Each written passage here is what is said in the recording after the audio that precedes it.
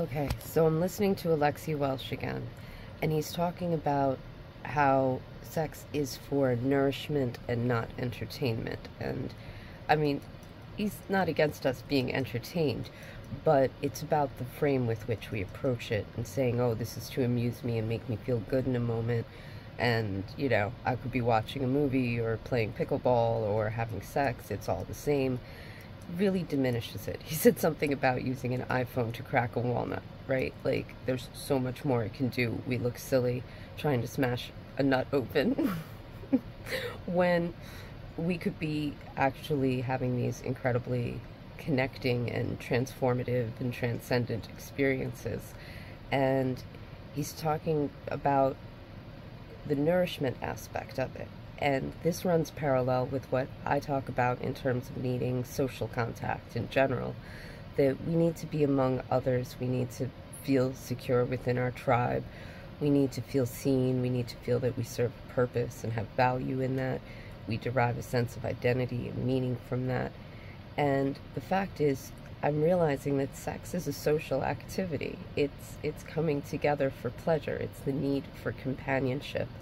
And then beyond that, it is channeled through societal norms. So in one society, seeing a woman's face may be stimulating, the back of her neck may be stimulating, her feet, her ankles, her legs, all these things. It depends on where you are, what part of a woman's body is scandalous, let's say. Obviously, in the modern Western world, we're much more focused on TNA, and it's a little more oriented to the center mass there. But again, it depends on what society you're in, whether breasts are even seen as being sexual. Half the world doesn't even see breasts as being sexual. They just see it as how we nourish our young. And so, you got to realize that these ideas we have about what's sexy, what's forbidden, what's titillating, it's fed to us by society. And conversely, how do you say?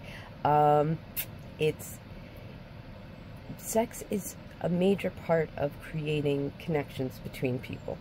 It has a lot to do with forming, it's what defines a romantic partnership. It's a platonic partnership if sex isn't involved. So now we have a romantic partnership around which we've built institutions such as marriage.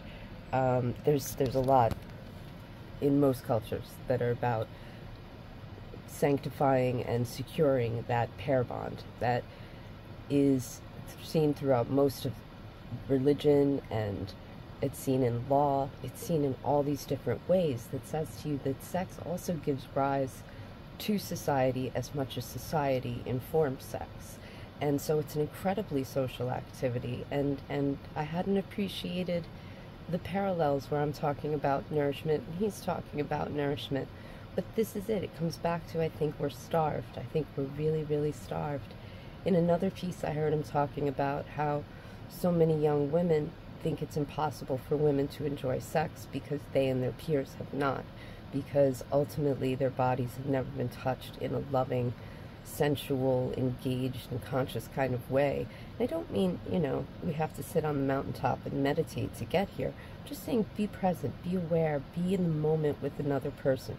Bear in mind they are another person, and what you're sharing is powerful. And you're not just roughing up each other's bodies to produce fluids, right? There's something more to it.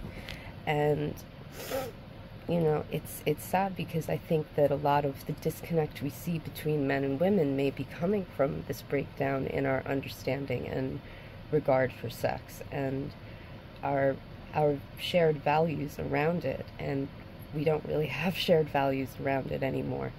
And so you see men and women sort of segregating, self-segregating, and interacting less. The interactions they have are superficial and unsatisfying and at times traumatic. I think there's something traumatic about engaging in sex with strangers or people you're not really connected to in a way that then the content of the sex is largely rough and disconnected.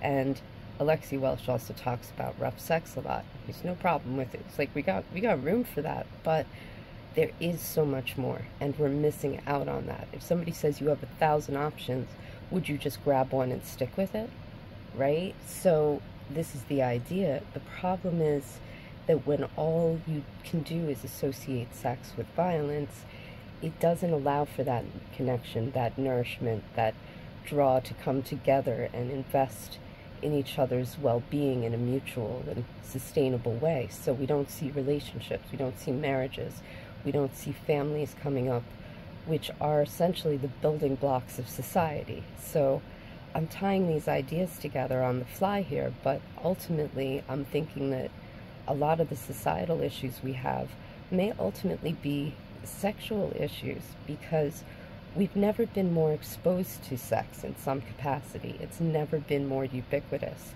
And yet, I think we are perhaps as ignorant, if not more ignorant, than in times past, because we have this very almost juvenile, and I don't mean this in an insulting way, I mean it's like children get ideas about things and they end up seeming kind of silly once they understand how it really works. And I think we suffer that. We have these ideas about something, but then we go to put them into practice and they don't work, and then we assume there's something wrong with us, or with sex, or with the opposite sex, or with the people we're involved with. It gets skewed, it gets confused, and if we could really understand better and approach from a different perspective and really appreciate the value of the nourishment that sex is meant to impart, I think you would see a very different social order. I think men and women would be much more drawn to come together and invest in each other. I think we're so preoccupied with performative aspects, not just in sex, but of gender roles, of being, ultra feminine, ultra masculine, and how we define that is a little bit off center too, because being masculine doesn't mean being aggressive and dominant and just taking what you want. As much as we have room for that, again, it's fun to play and get into that animalistic level. It's not a good, useful, comprehensive definition of what the masculine is. Masculine is so many things. I've talked about this elsewhere, that our ideas about masculine and feminine are a little off point too. And I think that we would be able to better understand, relate to that, embody that, connect through that, if we could zoom out a little and say, okay, I really don't know, let's go deeper, let's explore this further, right? Let's try to learn what it is we really could have and do want from those offerings, and how we can express that, and how we can express when maybe we've reached a limit or something's not working for us, with tact, with care, to say, listen, I really appreciate the energy and the enthusiasm, but could we shift over a little and try something different? Sweetly, playfully, with respect to the fact that somebody probably is trying. I think most people do want to give their partner an amazing experience in some way. I think everybody's working for it, unless perhaps they're like really disconnected or dealing with some sort of a psychiatric issue. I think we all want to like be good lovers and give pleasure and be able to receive it well. And I just think that we're given the wrong messages, and so we end up just hammering a square peg into a round hole. Okay, word choice is tricky on this one right now. But ultimately we just wear out, we end up with like, tennis elbow, trying to make a thing happen that's not meant to happen that way. And then we're frustrated, dissatisfied, insecure. We feel more disconnected, more hungry for the thing we can't quite define. And if we could talk about it and be real about it and just compare notes, maybe be like, you having this issue too? I've definitely heard other women say that they get frustrated feeling like they are basically an accessory for acting out a porn somebody saw.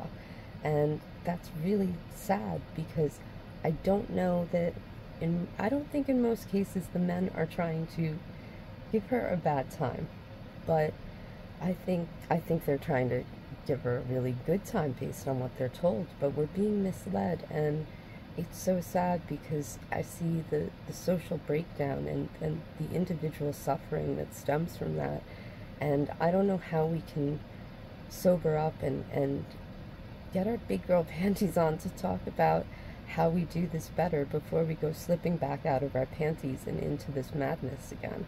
So yeah, it's going off for me that this is very connected to what I'm talking about in terms of the need for social interaction. This is a social interaction. It is informed by society, and society relies on it to be stable. And I think this is why you see all the world religions admonish people to marry, because it keeps them from running wild in the streets and causing all the drama of competition and mate poaching and the fallout of adultery and illegitimate children for whom there may not be stability or resources. And so, yeah, this is something that is not just for the nourishment of the individual, but for the nourishment of the whole society. And that disconnect we're experiencing is probably at the root of a lot of the suffering we're seeing.